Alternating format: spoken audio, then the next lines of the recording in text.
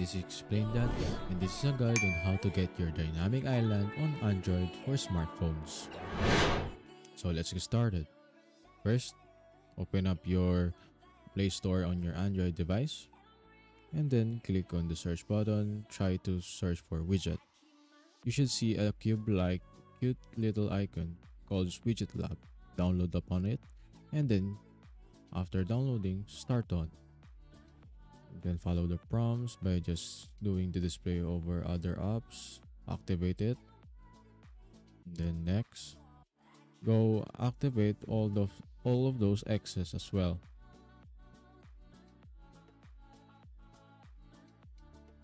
Choose one of the latter until everything goes a check mark. You can go return, and then you can do other stuff as well.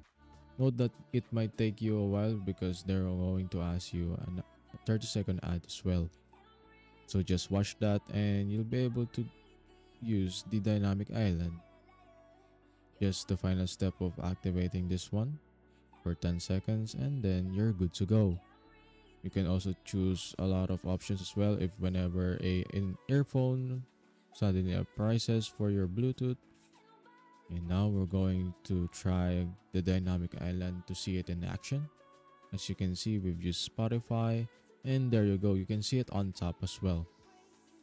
You can see it moving, so it's very much alive at this point. That's about it.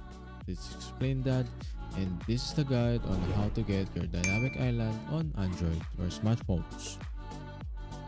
If you found this video helpful, be sure to hit that like button, subscribe to our channel, and share it with your friends by notifying that bell as well. As always, stay tuned for more tech tutorials on Explain That.